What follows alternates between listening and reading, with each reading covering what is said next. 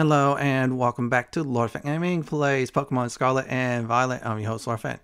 In this Pokemon Scarlet video guide, I show everybody on how to defeat the Dondozo, that is the false Dragon Titan, to get the Dragon Titan badge, also the climb ability. As always, like, comment, and subscribe to my channel for more Pokemon Scarlet and Violet video guides like this. Do not forget notification bells to be updated and more. Please note this is a level 55 encounter, so if you're 55 to 56, you do okay. If you're 57 or above, you'll annihilate this battle.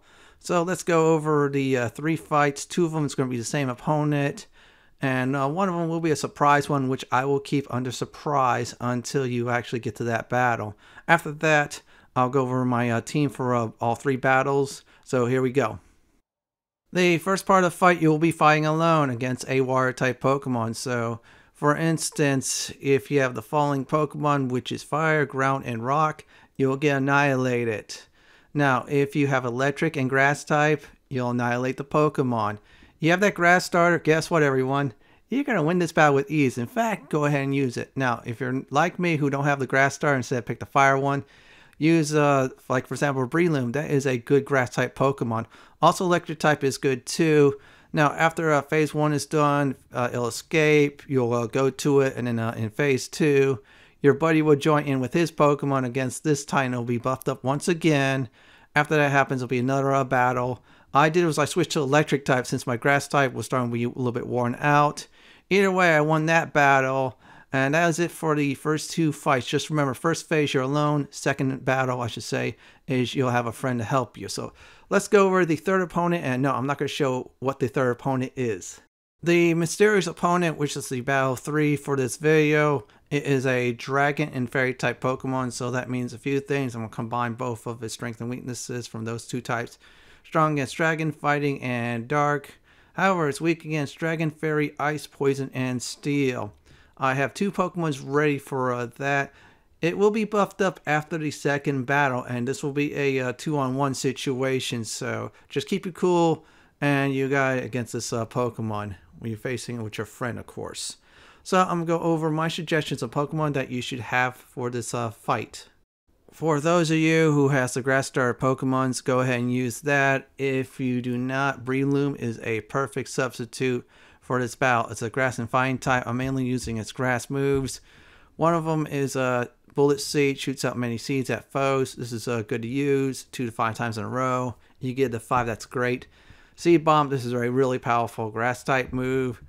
It hits a few seeds against opponents, it can knock them out. And if you ever run out of those moves or you take too long, Sword Dance is a good substitute. Now, next one is electric type. I use this Pawmoot. This is a great Pokemon for that exactly, and it does have some good moves, and also it's a fighting type but focus on its electric type. One move is Thunderbolt. If you could get that made, this is a great move to use. Now if you want to lower its special defense, and of course defense, use close combat first, then Thunderbolt if you want to go that route. Spark is a good one to use against the water type Pokemon in the first and second battle.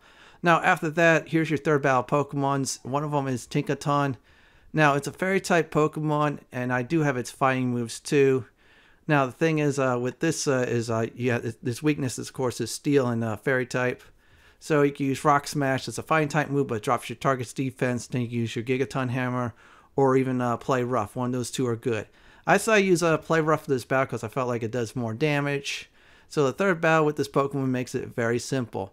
Now, if you want to go a different route, another one I'm going to go ahead and suggest is Baxicalibur. This is a great Pokemon. I got to its final form, as you see before you. It's an Ice type and Dragon type Pokemon, but I'm using its Ice type.